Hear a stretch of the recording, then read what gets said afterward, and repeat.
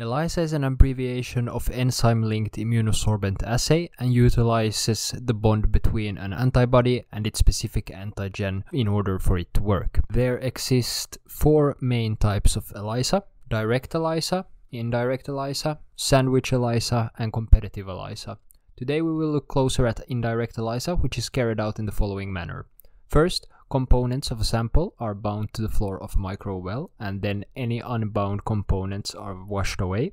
Second, primary antibodies specific to the target antigen are added to the well and bind to the target antigen if it is present.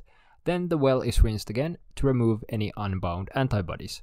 Third, secondary enzyme-conjugated antibodies are added which bind to the primary antibodies if these are present.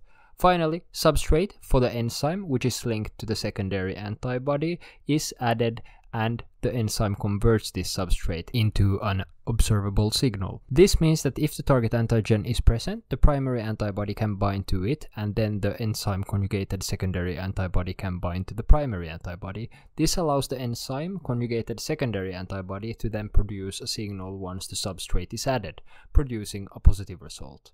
If the target antigens are not present, however, this prevents the primary antibodies from binding to them, which in turn makes it impossible for the enzyme-conjugated secondary antibody to bind to the primary antibody. Then the enzyme cannot react with the conjugate once it is added, causing a negative result. In other words, if a color change occurs, it is interpreted as a positive test result, and if no color change occurs, it is interpreted as a negative test result. If you want to understand sandwich ELISA just as quickly, check out this video. Until next time.